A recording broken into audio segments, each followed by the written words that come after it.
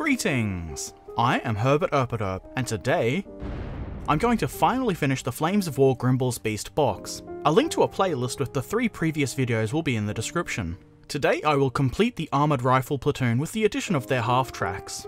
There are 2 sprues for these, both of which are fairly neat looking and relatively free of mould lines, though there are a couple of round sinkholes, some of which are in areas that will be visible on the finished model, notably on the winches and rollers. Despite that flaw, the parts look nice and crisp. In addition to the sprues, there is a baggie full of hulls. They do look good for the most part, though some of them look to have been clipped from the sprue quite roughly, resulting in some imperfections.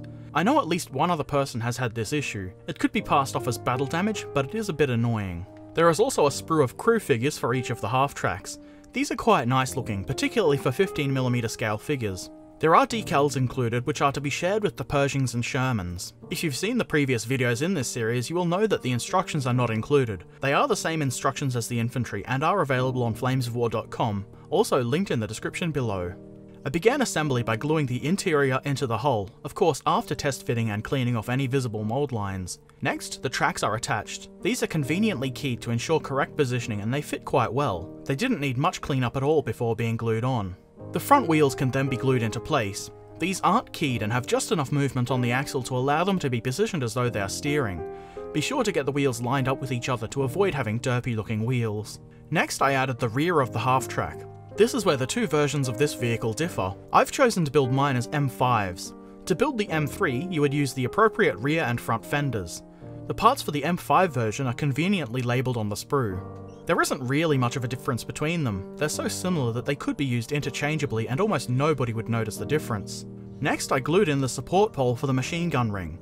This part must be placed the same way as I've placed it, with the opening of the U-shape facing the right side of the vehicle.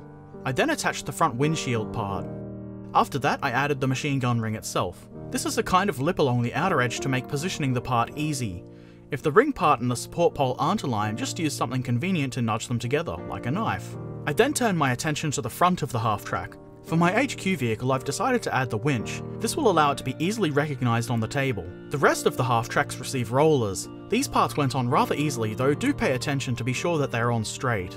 The instructions state that, as I have done, only the HQ vehicle should have the winch, but I think if you want winches on all of your half-tracks, then you should give them all winches. They are your models after all. The instructions also lay out different configurations for each vehicle according to infantry units that they will carry. Instead, I just gave them all 50 caliber machine guns on the gun rings and left it at that. There are options for 30 cal machine guns and additional machine guns on the sides. When gluing on the machine gun, I used the crew figure that will be firing it to determine how it should be positioned. This should allow the crew figure to be easily glued into his position after painting, as I will be painting them separately. There are some seated infantry figures that can be placed in the passenger compartment, though I don't think I will be adding them, only the driver and machine gunner, or a guy with binoculars on some vehicles. The crew figures are pretty neat and were easy enough to clean up. I only scraped the mould lines from the parts that will be visible. For the driver, this is only really the helmet, which makes things a lot easier.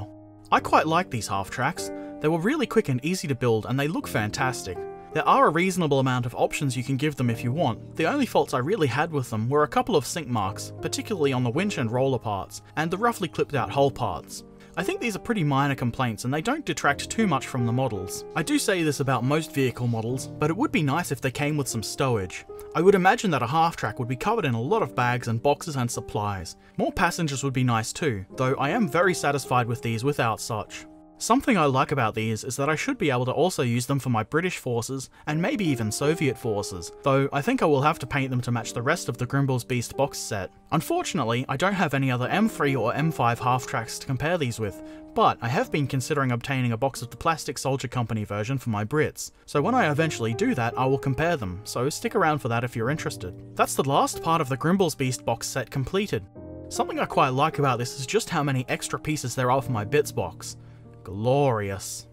So here's the entire Grimball's Beast force assembled. I think this is a really nice little army. Despite the lack of things like a rulebook, I think this is a great start for somebody wanting to get into Flames of War, or for somebody just wanting to begin a new force like me. I now have 4 Flames of War armies. This box set is reasonable value, but obviously would be even better value if you managed to buy it on sale. Unfortunately, by the time this video is out, Flames of War's 33% off sale will be over, but definitely keep an eye out for that kind of thing. I took advantage of the sale to get some new Soviet plastic, so keep an eye out for videos about that. I hope this video and indeed the entire Grimball's Beast box series has been helpful and interesting for you. I will begin painting these models pretty soon, so eventually there will be another series of videos for that. Don't forget to subscribe to be notified when that comes out, or if you would like to see more. And of course leave any comments you might have in the comment section below on Facebook or Twitter, both of which are linked in the description. Thanks for watching, farewell.